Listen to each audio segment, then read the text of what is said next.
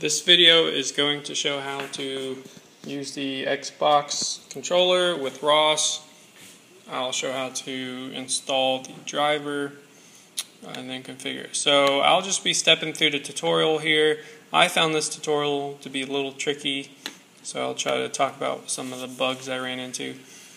Well, probably not bugs, but alright, so let's begin. This code, or this line right here, didn't have any problems, so sudo apt-get install. I've already done it, so you're not going to see quite what I see. So my computer recognizes it's already installed. You will probably have to say yes. Alright, so now we're going to see, well, now we connect it, and then we see if our computer is detecting it. Alright, so I see it as JS0.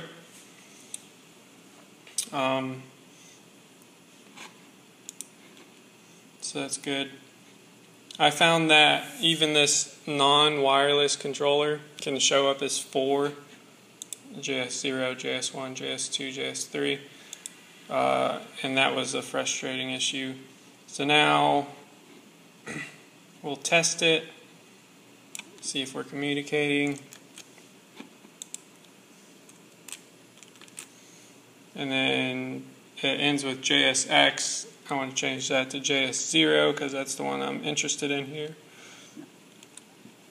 Alright, so now when I move my controller knob, just kind of twisting around, I see I'm getting reactions, so that's great. So I'm going to Control C. We have communication. So now let's list our permissions. So Control Shift V, and again you need to change that last value to JS0.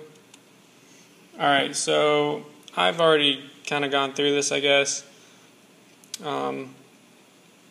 So I just ran this permission line right here, and it gave me this line. So I see that we have crw/rw/rw. And so according to this, our device is configured properly. Let's say it wasn't. You would see a -r, --, or you'd see nothing in those two spots, or maybe some other combination. If that was the case, you run this line, and just make sure you change that X to 0, if that's the one you're working with. So anyways, once you run that, you'll be right on board. So let's go ahead and set this as a default. So this is just ROS parameter set joy node. Leave the parentheses, but make sure you fix that X, change it to a 0 in our case.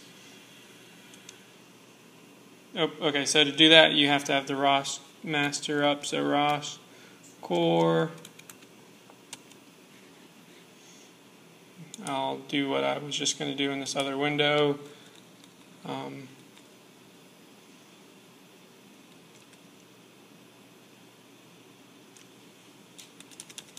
Alright. So I think I have it already pasted, so see if that works. Alright, it worked. And now the next step is to just run the node. So I'm going to say ROS run joy, which is my folder, and then joy node. Alright, so all you see is that it's connected. It opened the joystick on the correct port, and then it's just stating some fact about the dead zone. So now you don't see anything, but now if I go to a new terminal and I say ROS topic echo joy, well, first ROS topic list is what you would typically do in this case.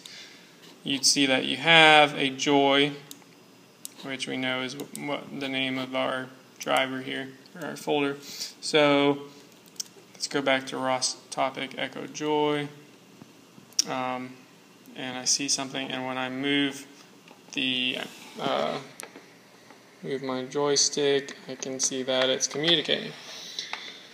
Alright, so that's how to connect it. Okay, and one quick thing I'd like to point out is when you shut down your computer and turn it on again, I found that if your Xbox controller is plugged in when you turn it on again, you'll run into issues. You won't be able to connect. So what I do is I unplug my Xbox controller at the end of each session, and then so when I turn on next time, it's not plugged in, and I plug it in after I get my ROS core open. I don't think that order matters too much. Just don't boot up with it in. Alright, thanks for watching.